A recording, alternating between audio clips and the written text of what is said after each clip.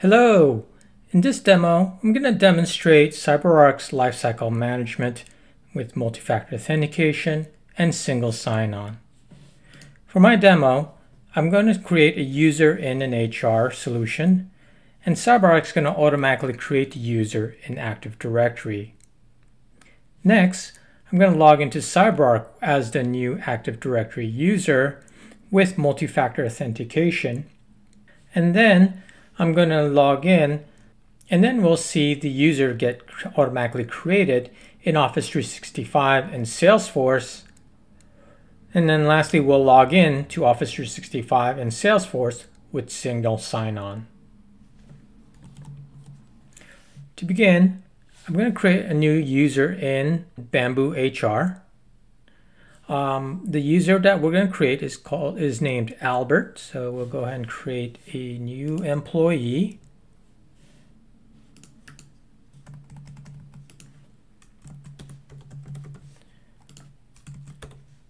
Albert Ang, and we're just going to skip down for our demo purposes.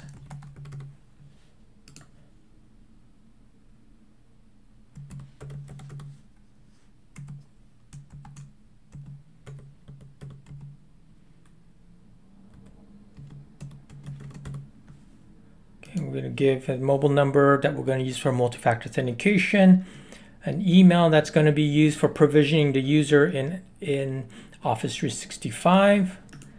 We'll give this make this a full-time employee that's starting today. And then we're going to put this user in our sales department. So he's going to be one of our sales team leads. And in sales, I'm going to pick the US location and then save. Okay, so just to show you that our new user, Albert, does not exist in Office 365 yet. So we'll do a search for Albert. Okay, so we see Albert does not exist in Office 365. And we don't see the user in Salesforce either. So, okay, we don't see Albert in here. And lastly, we don't see the user here in Active Directory.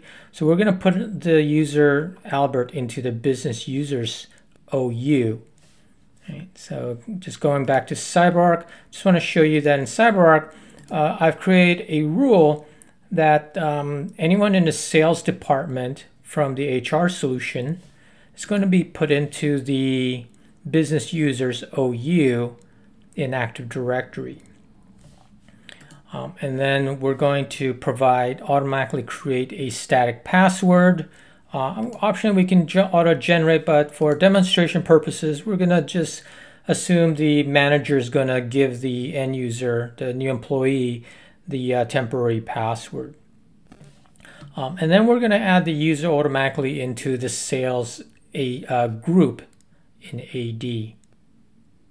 Okay, so let's go ahead and for demonstration purposes, I'm going to manually kick off the synchronization. Normally this will be done automatically within about 10 to 15 minutes, but for demonstration purposes, we're just going to manually kick it off. And then we can go ahead and take a look at the jobs. Okay, so jobs pending. So this normally might take about a few minutes also to complete the provisioning into Active Directory. So we'll pause for a few minutes. 2 minutes later. Okay, we're back. So let's go ahead and hit refresh. And we see one item has been synchronized. So if we look at the job, we see that the user for our user got created. All right, so we see our user Albert, right, has been successfully added. New password has been set. So let's go ahead and take a look at Active Directory. And we're going to refresh our Active Directory, and now we see Albert has been added.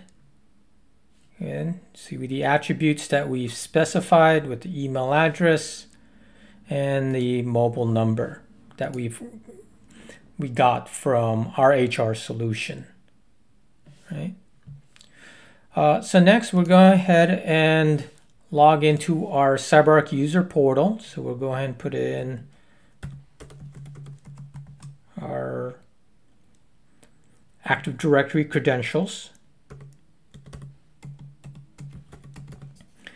Now, this is the first time Albert is logging into our single sign-on portal, and automatically he can log in with his Active Directory credentials. Notice the mobile number that we're going to use for multi-factor authentication.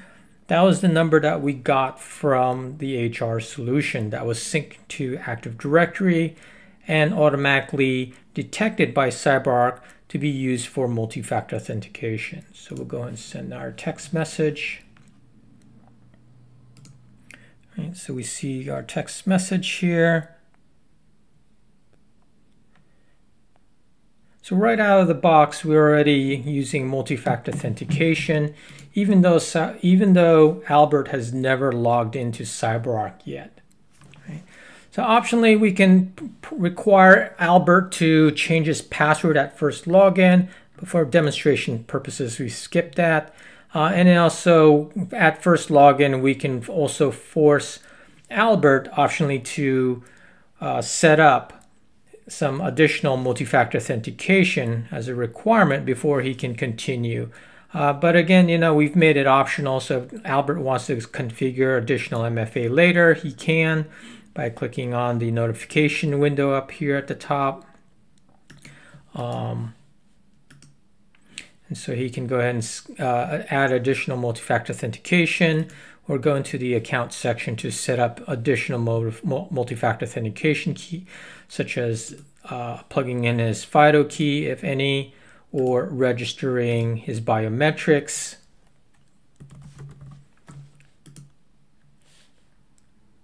Okay, so we're going to register Albert, and then we're going to use my fingerprint. Okay, so now next time I log in, I can use my fingerprint to log into the CyberArk user portal. Now notice that Albert's already got access to a couple applications that's been signed to him. So let's take a look if in here. So Albert already got added into Office 365. And then let's take a look at our Salesforce.